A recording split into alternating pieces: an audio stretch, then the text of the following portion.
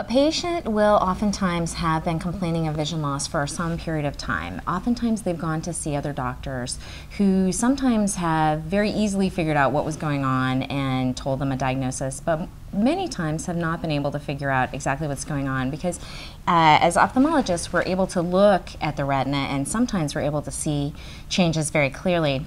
But other times we're not able to identify exactly what's going on because even with our best examination techniques, we can't always determine how the person's vision is being affected.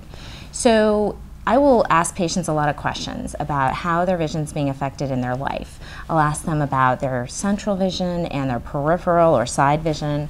I'll ask about color vision, difficulty with vision at night, sensitivity to bright lights, difficulty going from a brightly lit place into the dark, or going from a dark place into bright lights. And depending on the constellation of complaints, then I'll ask about how long it's been going on and over what rate of time things have been changing for them.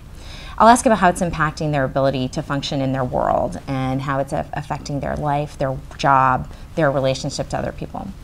I ask a lot of questions about their family because retinal degenerations are inherited. We need to know as much as we can about other family members. We need to know about brothers and sisters, parents, aunts, uncles, cousins, grandparents. We need to know if any of those people has had any vision problems that cannot be corrected with glasses.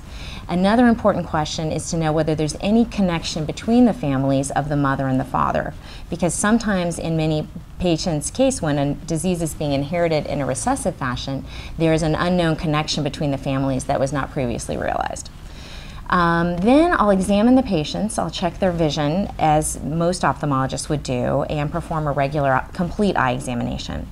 Based on what I find, I'll oftentimes recommend additional tests. Some of the mainstays that we rely upon heavily include visual field testing, electroretinographic or ERG testing, measures of retinal thickness such as OCT. With high-resolution OCTs, we can oftentimes see very subtle changes of the layers of the retina where the vision cells reside.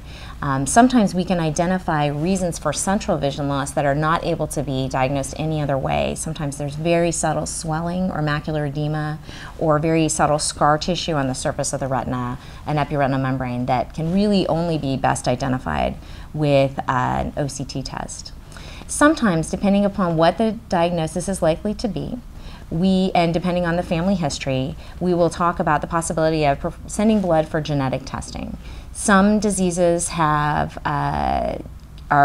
some retinal degenerations are associated with specific genetic defects for which genetic testing is readily available.